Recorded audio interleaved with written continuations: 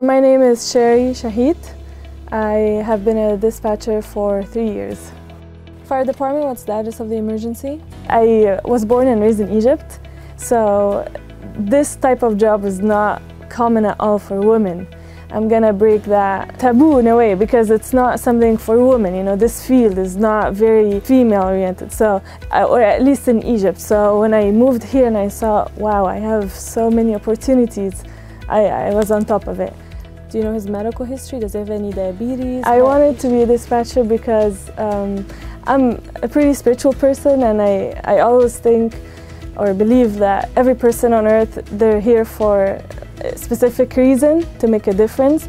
This is where I am making a difference. I was blessed with the ability to stay calm under pressure, you know, and multitask under such circumstances. So as a 911 dispatcher, I am that calming voice until help gets there. We have help on the way. If anything changes before we get there, give us a call back. I was born and raised in Egypt, so I speak Arabic. And when I was in Egypt, I was in a German school, so I learned German. And then I moved here, so English, and then I took some Spanish. But I'm fluent in Arabic, English, and almost German.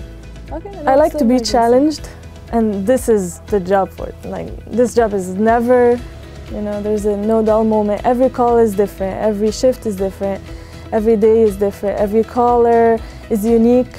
And honestly, I can't think of anything better than to be there for someone on their worst day and to help them.